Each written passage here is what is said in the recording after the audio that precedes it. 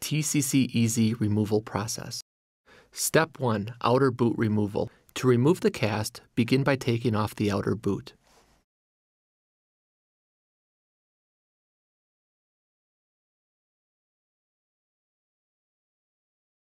Step 2. Release padding.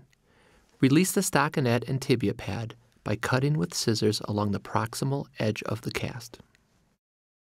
Step 3. Cast saw.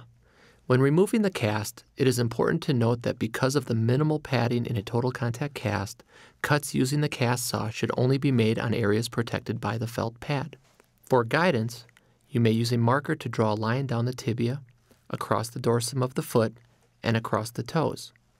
Then, using a cast saw, make one cut on the padded area down the anterior crest of the tibia. Note that the proper cast saw technique requires 2 hands. Using one hand as a guide, plunge in and out of the cast using controlled pressure versus trying to push along a straight line. Now, identify the padded area across the toes and make a medial to lateral cut. If needed, you may also make cuts at the malleoli to ease the removal process. Step 4. Thick white sleeve removal. Next, use bandage scissors to cut the thick white sleeve from the knee to the toes.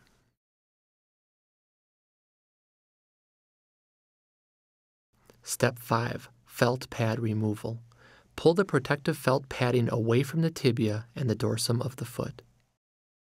Step 6. Cut stockinette. Using the bandage scissors again, carefully cut the tan stockinette from the knee to the toes. Step 7. Discard cast and wound inspection. Remove the foot and leg by grasping the cast edges, spreading, and pulling the cast off similar to removing a boot. Use caution as the cast edges can be sharp, and make sure you do not impinge the toes. Finally, remove the wound dressing, discard the cast, and examine the foot.